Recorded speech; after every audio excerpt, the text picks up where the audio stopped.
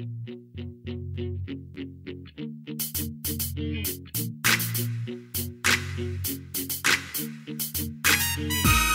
to the CEO of Destiny podcast, where you will find the tools to fulfill the purpose of your generation and wildly succeed in the marketplace. And now your host, Andre J. Benjamin. What's going on, everyone? This is the CEO of Destiny podcast. I'm your host, Andre J. Benjamin, and I am delighted to be with you on another episode.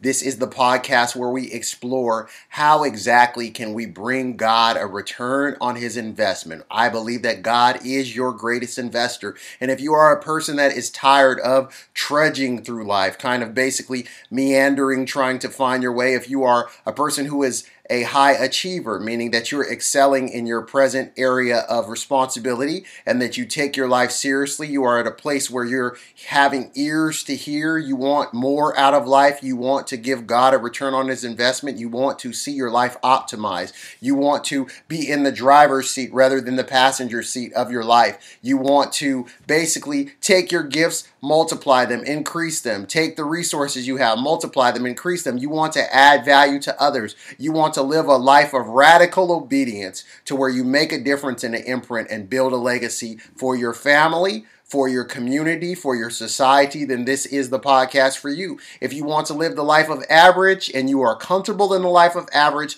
this is where you cut this podcast off and you go to a podcast that is fitting for your goals. So, without further ado, let's jump into this episode. This episode, I want to talk about the dignity of choice. What do I mean by the dignity of choice? Well, if you take a look in the beginning, I remember that when I was young, I always used to be frustrated by being a child. Now, some of you might be alone, might leave me alone in this and be like, that wasn't my case. I like being a child. I did like being a child. But the one thing more than others that was really kind of messed up for me was having to take orders from someone else. I love my parents dearly. I love my dad. I love my mom. But I didn't want them telling me what to do, and I didn't believe that they really knew everything. I said, man, some of the things you say don't make sense. It just doesn't make sense. The things like when they would try to give us food and we didn't like, for instance, I didn't like green beans, and they'd be like, there's a kid that's starving over in another country that doesn't have this, and I'd be like, man, well, then you should give it to that kid, you know. That's what I'm thinking in my head. I get in trouble if I say it, though. But in reality, that's how I felt with a lot of the logic that they use. My parents told me to go and get an education, to work hard in life. They told me that to be an honest person, to be a upright person, to not cheat, to not lie, to not steal. The basics, the formal training that you need to add value to society.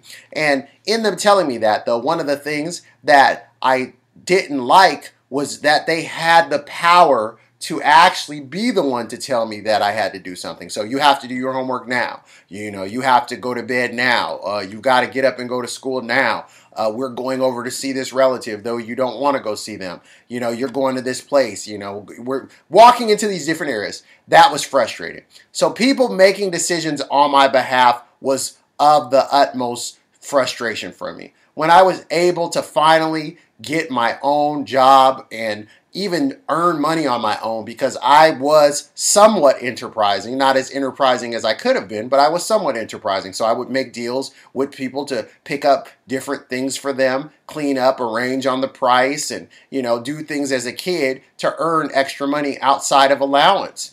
And it was glorious to me to be able to have it, because I would say, man, this is mine. I made the decision to go get this, and now I can decide what I do with it. So decision was huge for me. I loved it. I hated sitting in classrooms at school and having to do what seemed like mindless busy work. So we have a responsibility. What separates us from the animals is that animals were created with a program. They were created with predisposition. They do have somewhat the ability to operate, but it's through instinct.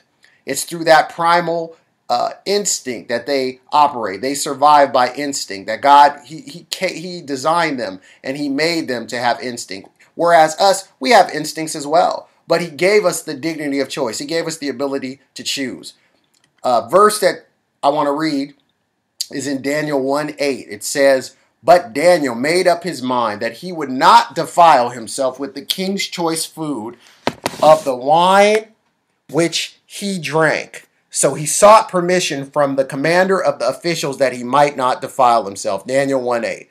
So do you have a made-up mind to create a legacy? Do you have a made-up mind to bring transformation in your life? Do you have a made-up mind to make a profit this day and this year? Do you have a made-up mind to be set apart? God wants you to not just basically stumble into things. He wants you to make a decision. People believe that indifference is not a decision. We actually believe that we can be stuck in neutral. We actually believe that if we don't make a decision that we're not making a decision, but you actually are making a decision. When you stifle your growth, you stifle your development, you stifle where you can go and the opportunities that could come your way by not making a decision. That is a decision. So decide comes from the root words of sice and side, which means to cut off other options. Just like you say homicide, another word my uncle introduced me to was verbicide. I thought that was powerful, to kill the meaning of the verb. Did God really say, found in Genesis 3? We have to allow our minds to be cultivated by God. I actually had a pretty powerful thought about how we make our decisions and how we're affected by so many things. We're affected by our family. We're affected by the information that we hear. And do we properly discern and distinguish between the information? Do we have the proper filters? Or are we just taking it in with no filter? Are we guarding our heart because out of it flows the issue of life? Are we taking heart how we hear? Jesus told the disciples to take heart how they hear. Be careful how they hear. Listen with intent. Listen with clarity. Listen with the guard of the word of God in your heart, that you have hid his word in your heart, that you would not sin against him. Have our ear hearkened to diligently listen to, have our ear tuned to heaven, to diligently hearken to the voice of God, to basically be quick to respond. That's our desire. That's our heart's cry. So we have to make a decision.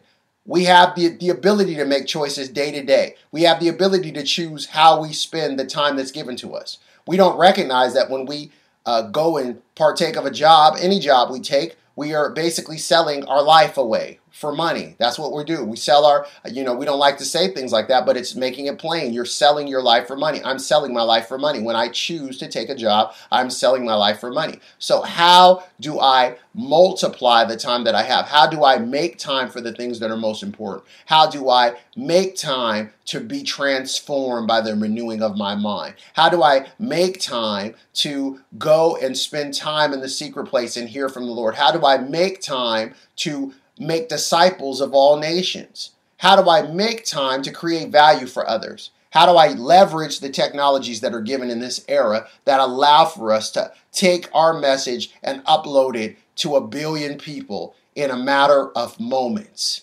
See, we have to learn to upload into the economy. And when we upload into the economy, we are creating value and we are making money. When we are downloading, that means we are spending money and we're losing time on something.